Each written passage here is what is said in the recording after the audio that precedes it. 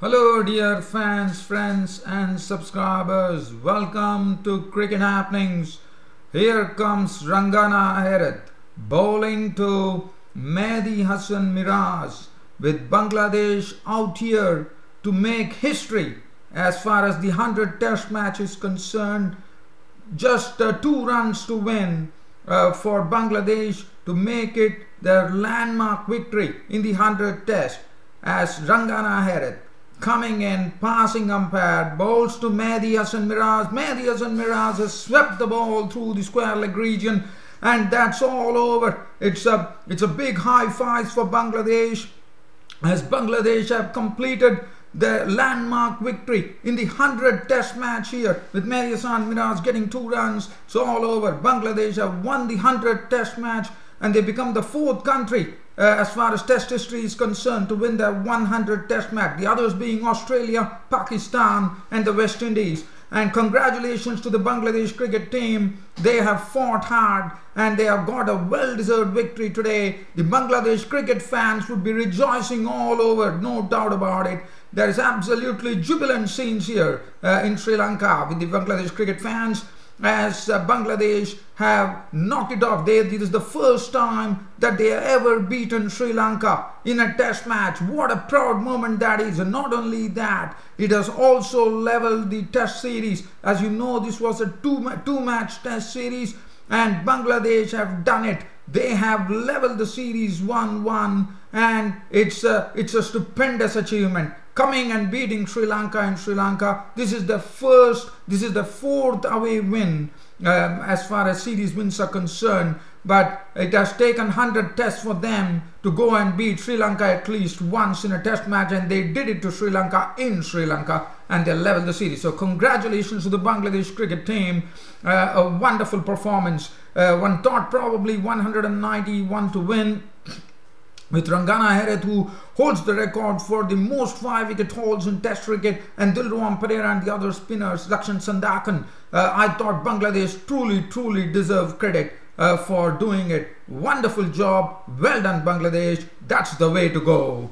I'll be coming that. So right now I've just taken you to the excitement, but also I'll be coming and I'll be giving you a more brief on this as to what happened here on the final day at the Pujara Stadium here in Colombo. And the second match that I'm going to talk about is India versus Australia, where Pujara continued his good work in the company of Wriddhiman Saha. And Pujara became the person who faced the who actually was at the maximum time at the crease, as Rahul Dravid was the one who actually held the record for the most number of balls faced against Pakistan in Rawalpindi. But here Pujara now holds the record for consuming the most balls in test cricket as far as India is concerned, and he scored his 3rd double century in test cricket to make 202 with 21 boundaries. He consumed 525 balls. But the other good thing for India was that Wriddhiman Saha stood the test admirably to notch up his 3rd test century, as he made 117 with 8 fours and 1 6, and Ravindra Jadeja actually went to score a quick 54 as India declared the innings closed at 603 for 9 declared, thus taking a lead of 152 runs. And Jadeja with some roughs created outside the because of the wear and tear, and also because of his accuracy. Australia were reduced to 23 for 2 at close of play on the 4th day, thus making the 5th day very interesting and a definite possibility of a result, unless Australia can actually draw this match, as 129 runs adrift right now. They have scored 23 out of those, and they have still another 129 runs to make to actually make India bat again. And we should have a great game on hand here in Ranchi, which is hosting its 1st ever test match. So there's a lot of excitement as far as cricket is concerned. So let's first head towards, as I said, I'll be spending more time on the landmark test match between Bangladesh and Sri Lanka. So today Sri Lanka resumed their overnight score with Suranga Lakmal and the very stubborn Dilruwan Perera at the crease. Dilruwan Perera continued his stonewalling. At the other end, Suranga Lakmal also gave him good support, and this partnership went on to add a very, very valuable 80 runs, but in the end it was to no avail. That is a different thing altogether. And then finally, Dilruwan Perera, after playing a very, very good hand, the only way who could have been out could have been the run out, and and that's what precisely happened, as Dilruwan Perera was run out due to some good fielding from the Medias and Miraz and Subhashis Roy. He was gone for 50 with 6 boundaries. He did his best, but he could not really continue. Suranga Lakmal was a victim of the Shakib Al Hasan for 42 with 4 boundaries. Sandakan was not out on not, and thus the Sri Lankan innings ended at 319, thus setting the Bangladeshis on their landmark 100 test match, 191 runs to win.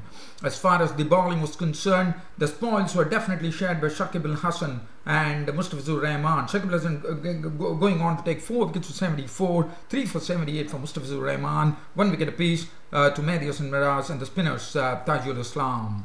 As far as Bangladesh were concerned, now starts the real story of the day as to how, and looking at 191 runs, especially considering this is the final day with one of the great spinners, Rangana Herath, there in the mix, the captain himself, and Dilruwan Perera and Sandakan. One thought that Bangladesh will find it difficult, but Bangladesh definitely, Tamim Iqbal, they definitely need that experienced Tamim Iqbal to thank for a wonderful innings he played today. What an innings from Tamim Iqbal, making 82 runs. But talking about it, so Bangladesh started the chase of 191 runs in right earnest, but Soumya Sarkar was really guilty. He was trying to attack. In fact, it was a very good ploy on the part of the Sri Lankan spinner, Captain Rangana Herath, to bring himself on and Perera, not bring the pace bowlers till such time he saw that it was real turn. So that was a good way to go, one thought, as far as the captaincy approach was concerned. Soumya Sarkar was the first to leave after attempting a shot, which probably was an aggressive shot that he attempted, and he tried to go over the top, and Taranga picked up the catch. So Soumya Sarkar, the first wicket to go, as Bangladesh were 22 for 1. Soumya Sarkar gone, caught Taranga, bowled Herath for 10 with 2 boundaries. And after that, Imrul Case nicked into the slips of the bowling of Herath. Gunaratne picking up the catch. He was gone for naught. 22 for 2 Bangladesh, so it was not a good start, and there was definitely there was sort of doubts sowing in the minds of the Bangladeshis. Tamim Iqbal was there at the crease. He was actually he was joined in by Sabir Rahman, and this particular partnership really helped things. With 22, they kept a cool head, not taking too much of risks. Tamim Iqbal was looking pretty confident at the crease. His movement at the crease was very good.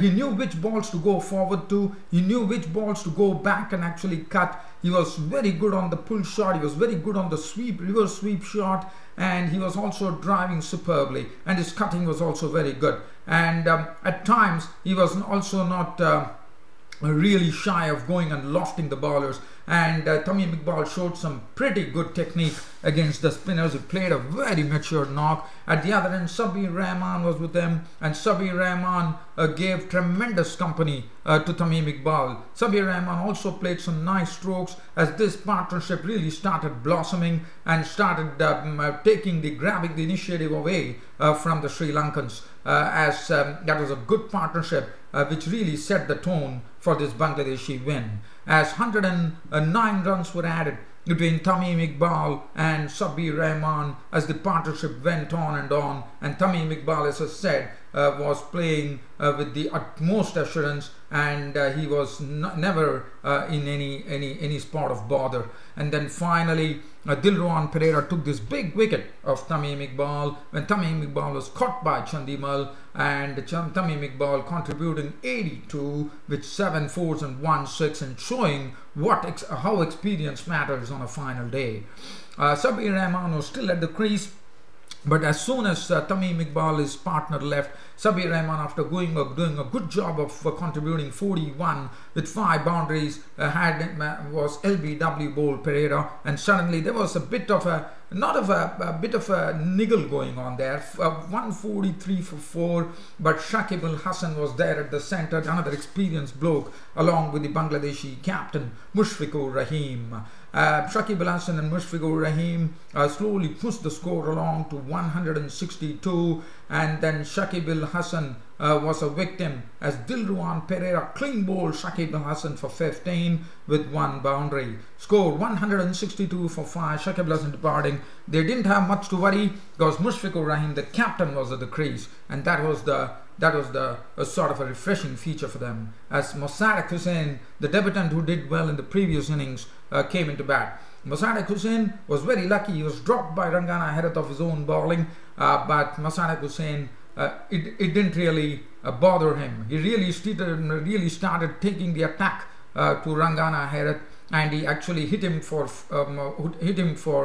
2 boundaries. And after that, it was Mosaddek Hussain who was a victim, caught by Dikwala bowled Herath for 13 with only 2 runs required. And as I said, Mushfiqur Rahim, as a cool guy, as a captain, he remained not out on 22, and at the non-strikers end, as Mehdi Hasan Miraz created history for Bangladesh by sweeping Herath down to the through the square leg region, and Mehdi Hasan Miraz was the one who hit the victory run, not out on 2, and that was all over. 191 for 6. Bangladesh winning the landmark 100 test match by 4 wickets, and also leveling the series 1-1, and also registering their first ever win against Sri Lanka in a test match in their history. And besides, this was their 4th away win, and congratulations to Bangladesh once again. As I said, 191 was a big target according to me on the final day, with 3 spinners really there, and an experienced spinner like Rangana Herath, who has the record. But what was good about the approach from the Bangladeshis was that they knew the threat was against the spinners, and they did not allow the spinners to settle, and that was the key here. As even despite losing wickets, they kept on going for their strokes, as Rangana Herath also, as I say, if you look at his figures, 24.5 overs, 2 made and 75 runs and 3 wickets. Dilruwan Pereira, 22 overs, 1 made and 59 runs and 3 wickets. They took the wickets, but Bangladesh never shied of really going for the target, and I'm sure they would have been pretty motivated by the fact that it was the 100 test match, and they went for it, and they got it. They went for the jugular, one could say. Dharanjay Silva, 2 overs, none for 7. Sandakan, 6 overs, 1 made and none for 34. Lakmal, 2 overs, none for 7. And Gunaratne, 1 over for 4 runs. The 2-match series was drawn 1-1, and the player of the match going to Tamim Iqbal, which was the right choice according to me, and the player of the series going to Shakib Al Hasan of Bangladesh. So Bangladesh fans would be absolutely rejoicing in their homeland, no doubt about it, because Bangladeshis play their cricket with a lot of heart, and they really love the cricket. And Bangladeshis, well, really great credit to them for actually making 191 and crossing the line. So that's it as far as the Bangladesh versus Sri Lanka Test series is concerned, as it's all come to an end here. And now we shift on to the next match, which I said is between Australia and India. And the 4 days play at the Ranchi Cricket Stadium started off. There was a very loud appeal to Ridhiman Saha. Pat Cummins was the bowler. The very first delivery he bowled, it was a loud appeal, but the review said that the ball was probably going millimeters outside the leg stump, just missing the leg stump by millimeters. And that was the only thing that these Indians required, as Cheteshwar Pujara and Ridhiman Saha ducked themselves in only the way they could, and they started wearing off the Australian bowlers, and then slowly started beginning their ascendancy over the Australian bowlers as they went past the lead. First they got over the 91 runs. Pujara went into his 150. Pujara continued to actually block, as you know, he's now the Rock of Gibraltar, as far as, because after Dravid was once the former Indian great batsman Rahul Dravid was once known as the Rock of Gibraltar, but now it's the Rock of Gibraltar to me is Cheteshwar Pujara, who scored, as I said, now holds the record for the longest innings in a test match, and that belongs to him as an Indian. And Pujara and Saha really worked themselves well, and Wriddhiman Saha also did a wonderful job, dug himself in, and also played some very nice strokes. He played with some, his driving was superb through the cover region, and Cheteshwar Pujara, as you know, really defied this Australian bowling in the way he could. And as you know, Cheteshwar Pujara is someone who is also always hungry for runs and always tries to score the big ones. This was his third double century that he registered in his short test history, short test career. And what a player Cheteshwar Pujara for India is. He's someone who is really the real number one for as far as the one-drop batsman is India in Test cricket. And Cheteshwar Pujara, wonderful innings, and what a partnership. It was a huge partnership, 199 runs partnership between Cheteshwar Pujara and Wriddhiman Saha, and Australians would have been definitely surprised to see Wriddhiman Saha do a wonderful job here. And finally Pujara, after making 202 and also let us also say that Wriddhiman Saha just needed that one bit of luck. Probably it was a lucky day for Saha because what he did is Wriddhiman Saha actually was dropped by Matthew Wade behind the stumps of the bowling of Steve O'Keefe, and Wriddhiman Saha went on to make 117. And then finally the breakthrough came when Nathan Lyon picked up the wicket of Cheteshwar Pujara out for 202, 21 boundaries. Wriddhiman Saha was the next to go as Steve O'Keefe, toiling hard, finally got his wicket, as Wriddhiman Saha identically playing a stroke which Cheteshwar Pujara tried against Nathan Lyon, as he was caught by mid-wicket. Once again Maxwell coming into the picture here. He picked it up of O'Keefe for 117 with 8 fours and 1 6, and Wriddhiman Saha notching up his third test century. Ravindra Jadeja came in obviously under instructions to go for the bowling, and Jadeja, that's what he took. He started taking the spinners apart by playing some nice strokes, and finally Jadeja was doing his job, but Himesh Yadav was out for 16 with 2 boundaries to the bowling of O'Keefe. And finally Ishan Sharma came in, and Ravindra Jadeja, once he reached his 54 with 5 fours and 2 sixes, there came the declaration from the Indian camp. As India declared the innings closed at 603 for 9 declared, taking 152 runs lead in the test match. And now it was the looking at the bowling. Well, Cummins definitely, no doubt, by any stretch of imagination, the best bowler from the Aussies, truly deserved a 5-wicket bag. But nevertheless, he ended up with very good figures of 39 overs, 10 maidens, 106 runs and 4 wickets. Hazelwood 44 overs, 10 maidens, 103 runs and 1 wicket, and it has been a very hard grind for the Aussie bowlers. Steve O'Keefe has bowled the maximum number of overs here, 77 overs, 17 maidens, 199 runs and 3 wickets. Nathan Lyon 46 overs, 2 maidens, 163 runs and 1 wicket, and 4 overs, none for 13 for Glenn Maxwell. Magnificent magnificent batting from the Indians, especially Cheteshwar Pujara.